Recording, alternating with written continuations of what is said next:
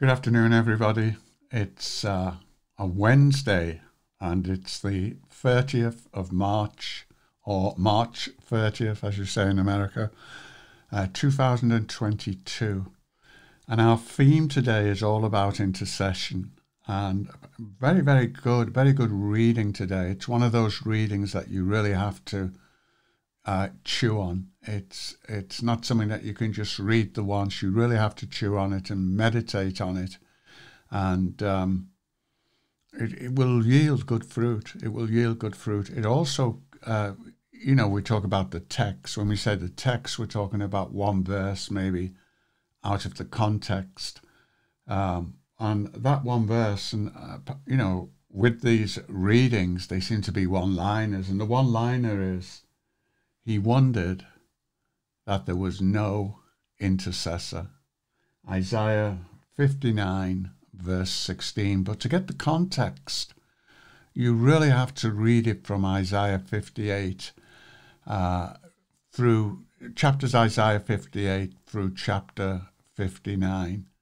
And I think I said I counted, although I'm using the Passion Translation. And one of the things that really bugs me with the Passion Translation is the verses are so small, so it's so easily to miss it. But I think there's 35 verses between the two chapters. But intercession, very important part of the church's life, and every revival, every move of God can be traced back to somebody praying. And then I think that's why it's so important that we understand how to operate in intercession, how to pray. We can just get into cliques and just be praying for one another from an emotional point of view, where really, when the disciples asked Jesus, in Luke 18, Luke chapter 11, and I think Luke 18 as well, when they asked him, "Lord, teach us to pray," it's not that he gave us a formula or a set of words that we should pray like we usually do. Our Father which art in heaven, hallowed be thy name. And we recite that prayer, don't we? But it's more a template. And if you notice in that template, it's our Father which art in heaven. It's acknowledging your sonship, whether you're female or male. We are all sons. There is no male or female in the Spirit. It's acknowledging our Father, first of all. Our Father which art in heaven, hallowed be thy name. And then it's hallowing his name. And I think if there's one thing that we are really lacking or short of, especially in the charismatic church, is that there's a lack of, number one, awe, and there's a lack of, in some senses, respect. I know Toronto blew all that out of the water, but there has to be a respect, there has to be an awe of God, and realizing, in other words, as the reading tells us today, there has to be a worship of him. The two have to go together. Otherwise, it just becomes almost a cliquish group of people meeting together, praying for each one's desires. And really, our prayer should not be aimed at praying for our desires. It really should be aimed at seeking the kingdom of God. And when I say the kingdom of God, we use that word kingdom very lightly. We're talking about God's government, God's way of doing things. And that there is an order with God. There is an order with government. When you don't get a government operating, if we look at it from an earthly point of view, when you get a government operating, or you get a country that has no government, or when the government's taken out, you have chaos. You have chaos. And so I think that's one of the first things, one of the first things we have to learn is, number one, we have to realize that we are children of God, that we are co-partners with him. We're not just his servants. He lives within us, and we pray with his faith, and we have vision and direction in our prayers. In other words, not just firing prayers into the air and hoping that they hit the target. It's being what we would say in warfare terms, a missile that is, direct, it's guided. And our prayers should be the same. And the reading today really helps us with that, Isaiah 58 and 59. And we were saying this morning, the importance, the opening verses in Isaiah 58 is, don't be silent, tell my people their transgressions. In other words, this is the reason you're missing the mark, is because you need to realign. Prophetic ministry should always realign people to the will of God, to God's will for a situation. Very, very important. Otherwise, we just get into rubbing one another's backs, and that's the same with a prayer. With online prayer groups, stuff like that. It can become cliquish if you're not praying the will of God. I also mentioned this morning, and it was not in any way a condemnation, but I was just trying to emphasize that we should have a global view. For God so loved the world that he gave. God so loved the world that he gave. He didn't just love the UK. He didn't just love the USA. He loved the world. And I made a quote this morning that out of the population of the world, and I think the UK is even less, but if I take the USA, because this is a Good Morning America, if I take the USA population is 17%. Let me say that again, 17% of the world population. And so if all our prayers are just for the USA or just for the UK, we are really missing the mark. When God so loved the world, God so loved the nations of the world. And so it's important that we realign there and we don't just get territorial. I know that God has placed us in certain places in the soil of certain nations and that we are to pray for our nation. I am not saying that we don't pray for the nation, but what I'm saying is we need to get a global view. And one of the things that the internet has helped us with, and the technology in these last 10, 20 years, is that we are able to come together. And especially on these Vine Press gatherings, we've had people from Australia, New Zealand, Pakistan, India, Canada, America, UK, South Africa, from all over the globe. It's very, very important, church. And it's very difficult when you're living in one country, because that's all you tend to see is just your own country. But God's heart and God's desire is that we as a people of God, who, by the way, do not belong to this world. We do not belong to this world. We are pilgrims passing through. We're pilgrims passing through. We belong to another kingdom. We belong to a heavenly kingdom. And God's heart for his people is that we, according to Matthew chapter 6, seek first. Number one priority is to seek first the kingdom of God, the government of God for our world. Amen, amen, amen. Okay, so that is the first point on intercession.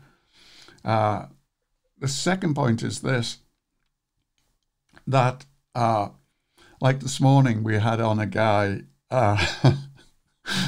from Pakistan, and it's what you call in internet terms trolling. When you troll a platform, you're trolling a platform for your own desires, your own needs. This platform that we're doing and operating on a devotional level is, number one, to come together. Number two, to seek God's kingdom. Number three, to develop our personal relationship with him. Now, I have to bring this in, because I'm responsible in some ways you are responsible for the vision that God gave you.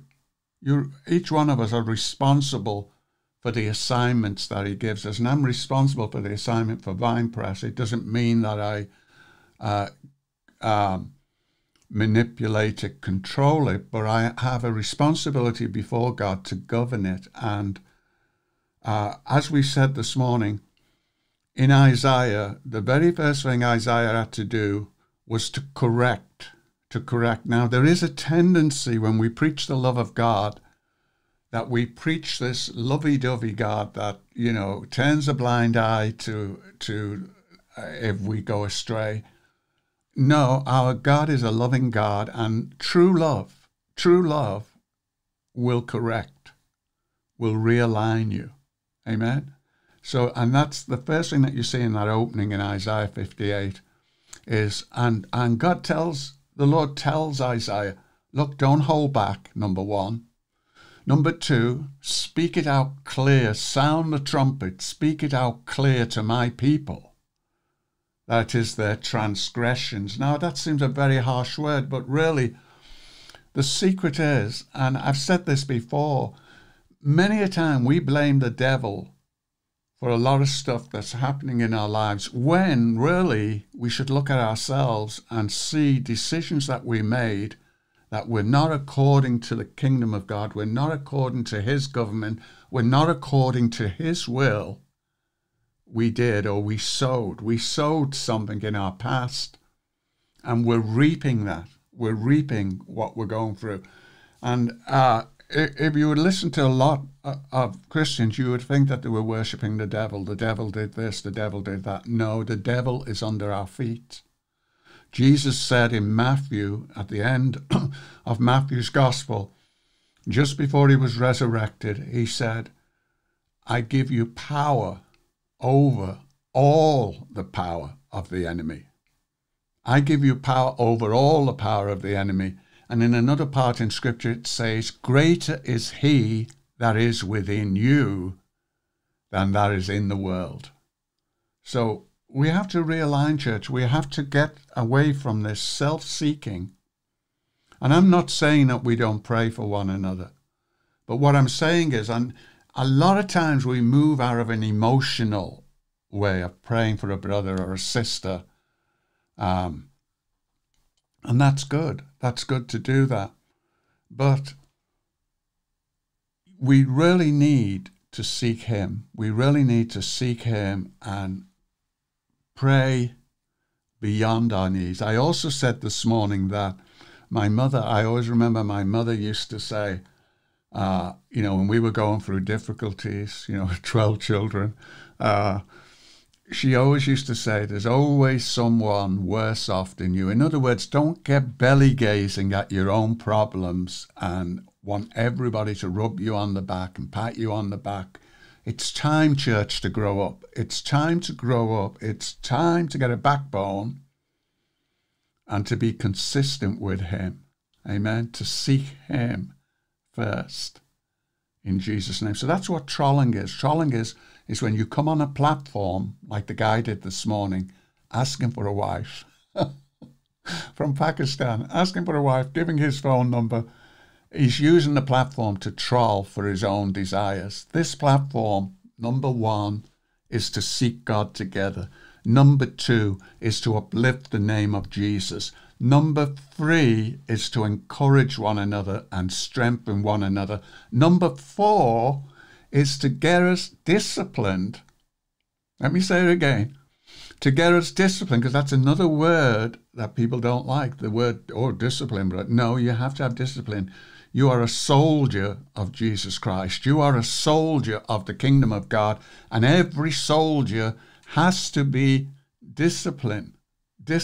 He has to be disciplined in the order that he does. I remember Benny Hinn I'm going back a number of years, and he was teaching on a particular subject. And he told the people this. He said, look, I'm doing a series here. And if, don't go missing 4 or 5 of those lessons and then come to the end of the lesson and want the results. you've got to be a disciplined disciple of Jesus, learn his word. And one of the things that I pray comes out of these devotionals is that you get disciplined in a quiet time. You get disciplined in setting time aside. You get disciplined in making it your priority. Making it your priority to seek him. A regular time, a daily time, seeking God. Now, I got into preaching mode, and I didn't mean to get into preaching mode, but I just feel that burden. That's time for us to mature. It's time for us to grow up. And don't just use the platform when you've got a need. You understand what I mean? And I say that in as much love and respect as I can. Don't just use the platform, any platform, just to get your own needs across. Start to seek other people's needs. Start to seek to pray for other people. Start to seek to pray not just for your own nation, but to get a world view, to get a global view, to get a cosmos view of the universe, and to realize that we have been called to great things. We have been called in the name of Yeshua, bearing his name, having his spirit dwelling within us, having a written word called the Bible, which, by the way, men were burnt at the stake. Men and women were burnt at the stake, that you and I could read these translations in the language that we understand. Do you realize the privilege and the honor? And not just to treat it to just get me a pick-me-up, or, I want to feel better. I want to feel good feeling. No. We want to find out what our calling is. We want to get into the intercession. And we want to pray. We want to pray, thy kingdom come on earth. On earth. Let me say it again. Thy kingdom come on earth as it is in heaven. Amen. Amen.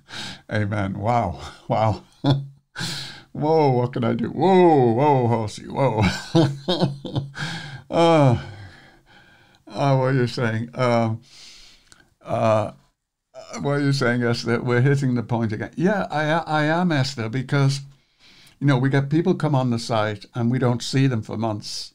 They only come on when they've got a need. And you can't do that. You can't do that. You can't do it. If you're going to stand when the testing comes, you have to be consistent. You have to be consistent and not just rely on the group to pray for you. You've got to have that personal walk with him. Jesus told a parable about two men. One built his house on the sand and the other one built his house on the rock. And it said the winds came and the storms came. And listen, the storms hit both the sand and the rock. And I forget who it was, but I remember a preacher saying, if we have this daily exercise with him, when the storms come, we're ready. We're not panicking when the storm comes to get everything,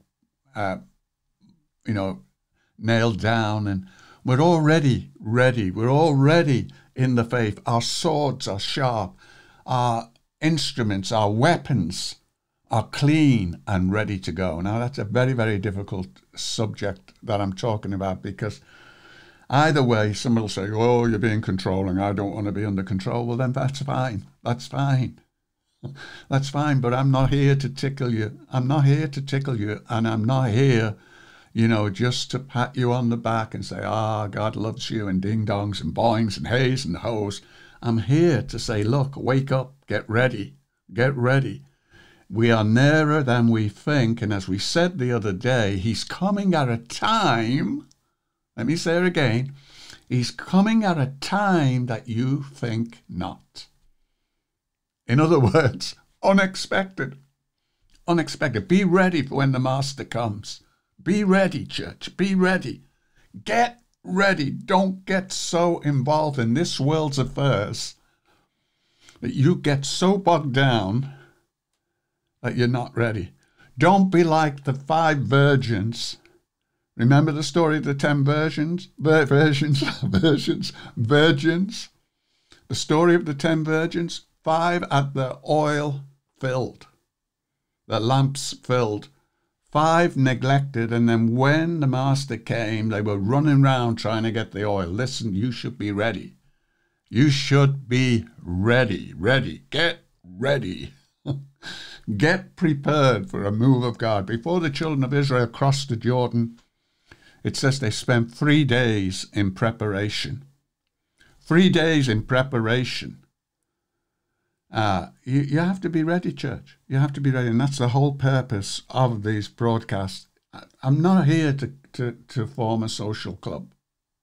You understand? Community, yes. But not a social club where you just come on for your needs and the body will pray for you and we'll feel sympathy for you. No, sometimes you need to kick up the backside. You need to kick up the backside and say, look, get things in order. Get things in order. Start to seek him first of all. When you start to seek him, most of your problems will be sorted.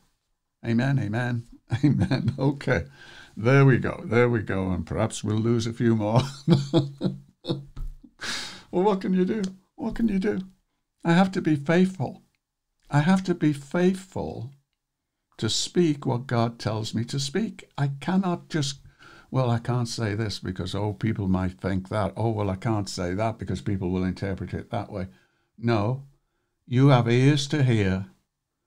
And if you are in the right place with God, you'll hear his Spirit say, this is the way, walk ye in it. And let me say it again, because we've hit the religious stuff and the controlling stuff does not mean we do not believe in government. We believe in government. We believe in the apostolic. We believe in the fivefold ministry.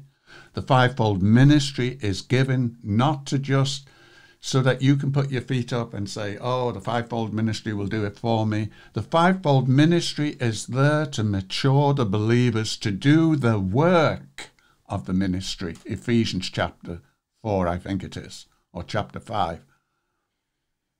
That's the whole purpose. Amen, amen. Amen. Yes, definitely. Pray for one another. Pray for one another. But, again, coming back to what Benny Hinn said, if you're not consistent, if you're just coming on just to get, I feel down today, so I think I'll go on to the devotional, you're not going to get anything. You're not going to it's not going to last. You may get a little perk and a little, like a jump start. When the car's battery is low. But if you keep getting your battery in your car boosted all the time, it's going to damage the battery. You have to discipline yourself to say, come hell or high water, I have decided to follow Jesus. No turning back. No turning back. I am not following Jesus just to get my needs met. I am not following Jesus just to get a feel-good factor. I am not following Jesus to just get the emotional kick. I'm following Jesus whether I feel emotional, whether I feel on a high, whether I feel on a low. I am following him. I have decided. I have decided. I have decided to follow Jesus. No turning back. No turning back. There's a prime minister once said, I think it was Maggie Thatcher, and I know some people didn't like her, but she said, this lady is not for turning. Not for turning. We are not for turning, church. We are not for turning. But because we've come out of a legalistic system does not mean we go in the pendulum swings the other way and we get a free-for-all. No. Two sides to the story, church. Two sides to the story. Come under the discipline of God. Let him speak to you. Let him correct you. Amen, amen, amen. Save some by the fire, some by the flood, but all through the blood. As Paul said, snatch them from the fire. And then watch yourself. Be careful of yourself, because we are all, we are all imperfect vessels till we get our new body. It's true. That's true. Whether you want to be dogmatic over your doctrine or not, We are all, how did he put it? How did that dean put it when he was taking Prince Philip's memorial yesterday? We're all imperfect. We're all flawed, that's the word. We are all flawed with sin, but we have been redeemed. Amen. But we're still operating in a body that is going to be redeemed, and we're going to take on a new body. Is it mortality? Take on immortality. Ashes to ashes, dust to dust, in the certain hope and resurrection of our bodies. Amen, amen, amen. So there we go. There we go. So there we have it. God loves you. He loves you so much, he'll discipline you. He loves you so much that he'll say no to some of your desires. He loves you so much that he'll continue to correct you, correct you, correct you. He'll continue to send people into your life to realign you. Amen, amen, amen. So our whole subject today is about intercession. And there's some of the points. But if I can just give you the overview of this two chapters, Isaiah 58 and 59. Number one, the very first thing that God deals with is in Isaiah 58 verses 1 to 14 and 59 verses 3 to 8, and it's Israel's sin. Now that's another word that we don't like, isn't it? It's an old-fashioned word, sin, S-I-N, sin. And let me put it another way, dealing with Israel's falling short of the mark that God has got for them. Amen. Secondly, Israel's sufferings, 59, Isaiah 59 verses 1 to 2 and verses 9 to 11. Thirdly, Israel's supplications, Isaiah 59 verses 12 to 15. And then fourthly, Israel's Savior. We have a Savior, church. We have a Savior. Some through the fire, some through the flood, but all through the blood. Amen, amen, amen. You've got to have that too, that letter bait. You've got to have, it's almost like you're putting your dreams in flesh. You're fleshing out your dreams. There has to be a practicality in our walk with God. And if you read the epistles of Paul, and especially in 1 and 2 Corinthians, you will find that Paul does not hold back from disciplining the church and from putting in certain points and steps, amen, where they have to walk it out. As James said, show me your faith and I'll show you my works. I will show you my faith by my works. It has to have corresponding action. Otherwise, all you've got is intellectualism, emotionalism, and you're up and down like a yo-yo. Wow. Wow. Did he say that? Did he say, yes, I said that. Let me say it again. Did he say that? Yes, I said that. I said all you've got is intellectualism and emotionalism, but you're not rooted and grounded on the word if you're just looking for that, if you're just looking for your own needs, belly button, self-interest. Wow. It was funny, these devotionals. You know what? These devotionals are so funny because you never know what the Lord's going to do or what he's going to say. And I just go with the flow. I just have to go with the flow. What can I do? I would like to get into a nice order where we start the broadcast where I greet you all. Good morning, good afternoon. How are you? Are you not feeling well? Now, again, let me say it. It doesn't mean that we don't pray for one another. I am not devaluing that. But I'm saying there's a greater thing. Come up higher. Come up higher. Come into the heavenly realms. Amen, amen, amen. Ding dong, boing, hey and a ho. You see, people look on the drunkenness They look on the drunkenness and they think, oh, great, we're having a party. Listen, no, no. This drinking is to get us to higher levels. This drinking is to get us to walk out, on the levels. Amen, amen, amen. There has to be a practical level, church. There has to be a working out of it. There has to be a fleshing. Jesus, the Spirit, second member of the Trinity, came and he took on flesh and blood and he lived it out. And we as a church have to live it out. Amen?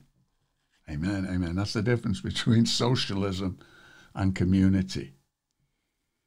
We live it out. We've got to be a people that they say how they love one another and not just be scroungers.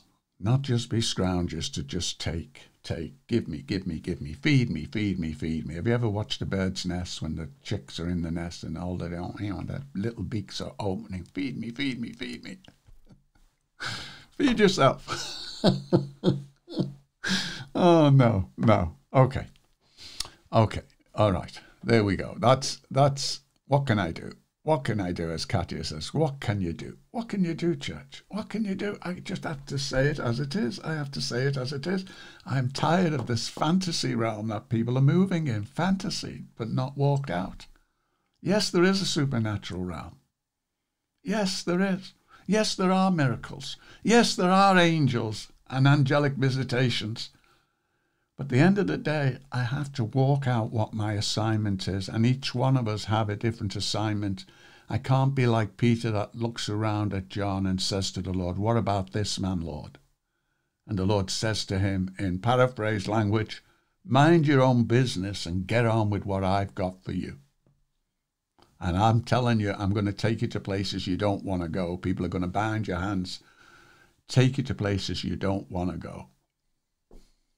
Ooh, I don't feel like that. There you go. Oh. So we need the Holy Spirit. Yeah, we do, Brenda. We need the Holy Spirit. We do. We need him. We need him. Help us, God. Help us. Help us get our act together. Help us to get real. Get real. Amen, amen, amen. Okay, where are we? I'm out of time. I want to go to the reading because it's such a good reading today.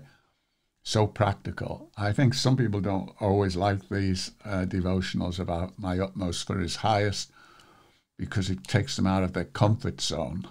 Amen? Amen, amen. Okay, let's go there then. And Holiness or Hardness Towards God is the title. And the scripture verse is Isaiah 59, verse 16. He wondered that there was no intercessor. The reason many of us stop praying, now this is a very good key right at the beginning. This is a key thing now, if you can grasp this. The reason many of us stop praying and become hard towards God is that we only have an emotional interest in prayer. Let me hit that point again. The reason many of us stop praying and become hard towards God is that we only have an emotional interest in prayer. It sounds good to say that we pray, and we read books on prayer which tell us that prayer is ding dong boing, hey and ho, prayer is beneficial, that our minds are quieted and our souls are uplifted when we pray. But Isaiah implied in this verse that God is amazed at such thoughts about prayer. You see, because in the beginning of Isaiah 58, he said, you love to approach me, you love to pray to me. You know, you get emotional over it. Oh, you love it. You love the feeling. You love the ding, the dongs up and down your spine. Worship and intercession must go together. One is impossible without the other. Intercession means raising ourselves up to the point of getting the mind of Christ regarding the person or the nation for whom we are praying. Philippians chapter 2, verse 5. Instead of worshipping God, we recite speeches to God about how prayer is supposed to work.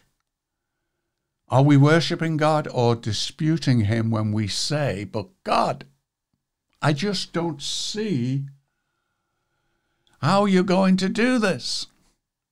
This is a sure sign that we are not worshipping. When we lose sight of God, we become hard. Listen. We become hard and dogmatic.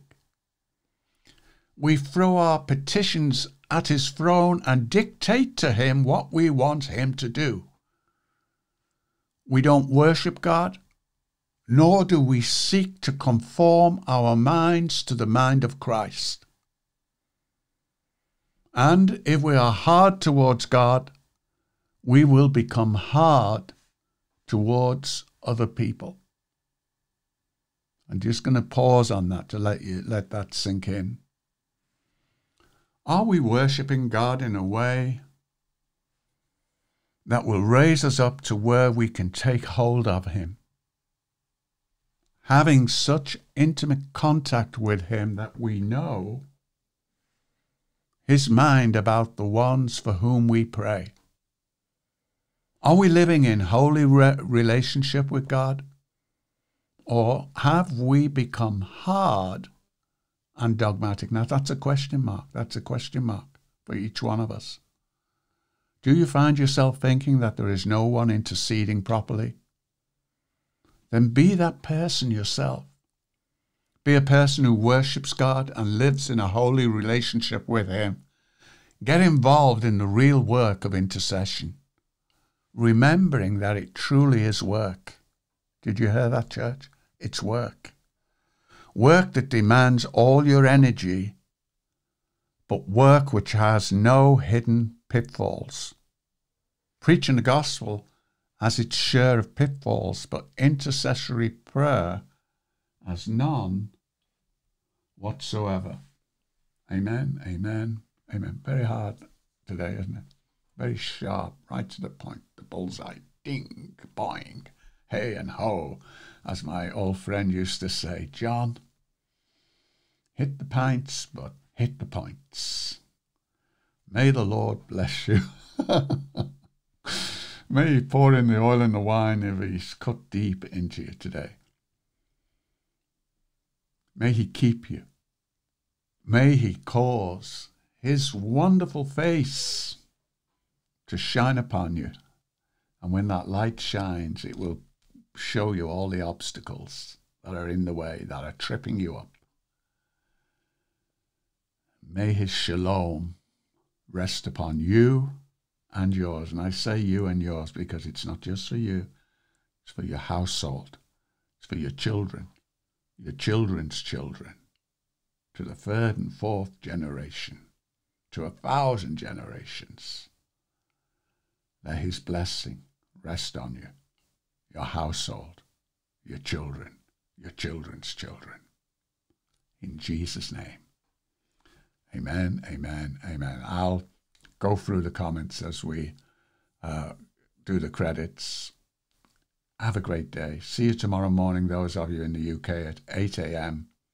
Thursday morning. This is our 5th week.